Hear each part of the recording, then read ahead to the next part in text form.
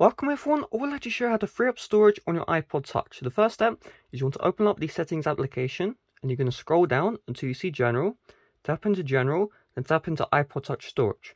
So inside of here, you're going to see all of the apps which are taking up the most storage on your iPod, and with that you can delete them, all that good stuff. So this is the first tip. I'll go through the other two tips later on, but first we can see here all the apps you have on your iPod Touch and how much storage they're taking up. So let's take a look at this one, Fortnite. This is the largest file, game even, on my iPod. And we have two options to free up storage. We have the offload app here and we have the delete app. So what does offload app do?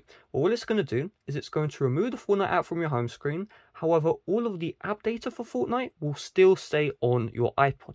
So what is app data? Well, your accounts and any information or any extra files you have downloaded while inside of the application. So this will delete some storage, but not all of it. When it comes to delete app here, it's going to delete the app and all of that app data. So if you need to free up most amount of storage possible, just tap on delete app here, but make sure that if you are going to tap on delete, that you recognize that your app data will be lost unless it's stored in the iCloud. So just keep that in mind when you tap on delete, but this will delete the most files, therefore saving the most storage. And offload app will delete some of the files, but not all of them. Your app data will be saved. Just keep that in mind.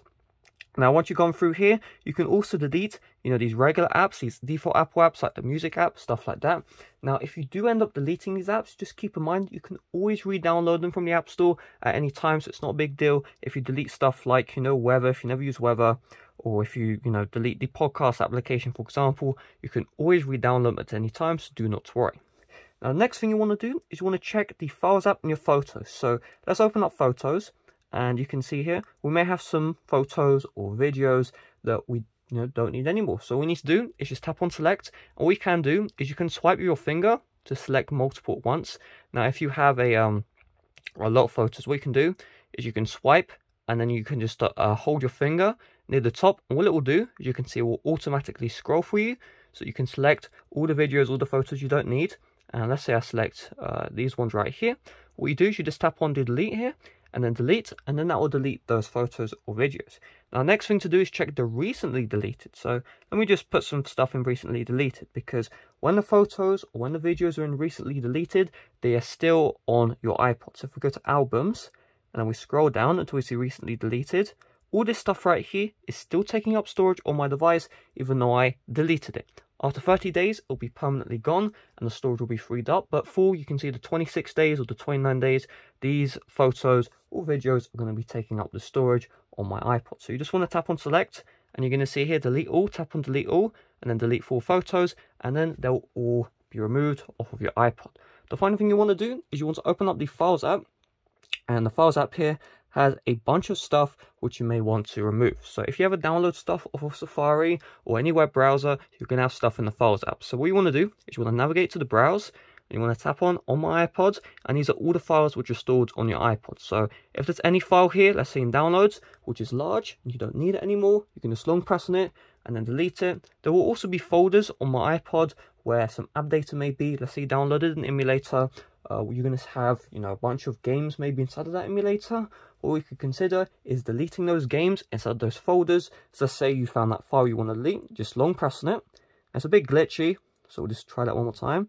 And you want to see this menu, scroll to the bottom until you see delete. There we go, and then that file is deleted.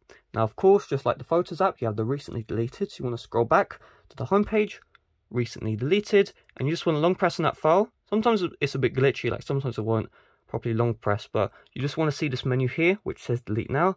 Tap on this and then delete, and then that file is permanently deleted off of your device and you'll save some storage.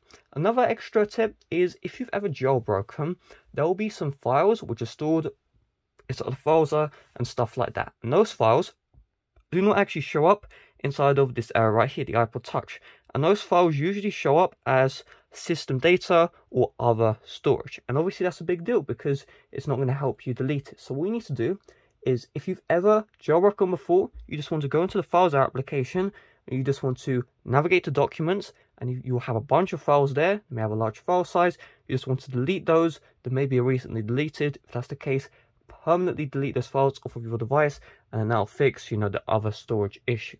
If you do have the other storage issue, but you also didn't jailbreak your device, well, that means the previous owner jailbroke. So what you want to do is you just want to update to the latest version of iOS, and usually that will solve the issue. In the worst case, you may need to just do a full factory reset. I have a tutorial on how to do that. I'll leave that tutorial in the description down below. So hopefully this video did help you out. If it did, make sure to leave a like, subscribe if you're brand new. Thanks for watching. See you guys later. Bye bye.